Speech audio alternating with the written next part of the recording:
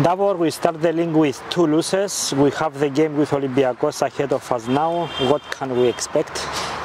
Yeah, like you said, we started the season with 2 unexpected defeats, unfortunately, and now we cannot do anything to change this fact.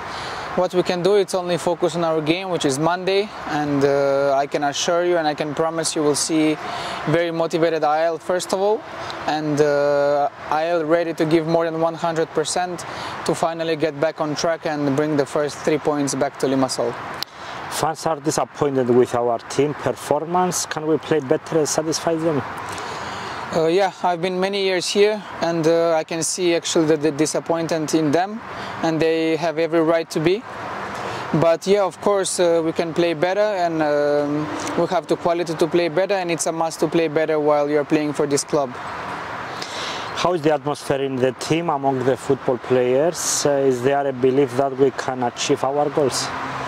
Yeah, the atmosphere is good. We have many new players, and us, the older players that we are many more years in the club, we are trying day by day to help them and to actually tell them what it really means to play for IL, and that the Cypriot League is actually very tough and demanding.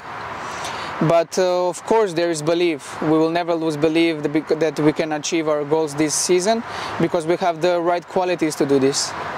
What is your message to our fans for the next games? To the fans, it's very simple. They've been really amazing this year. It's unbelievable to see these numbers and what kind of support they showed us the first 2 games. Since I'm here, I'm very proud to see from the youngest to the oldest everybody in the pitch, and I just cannot wait to start to give them something back, because they really deserve much more than this. Okay, Davor, thank you very much. Thank you.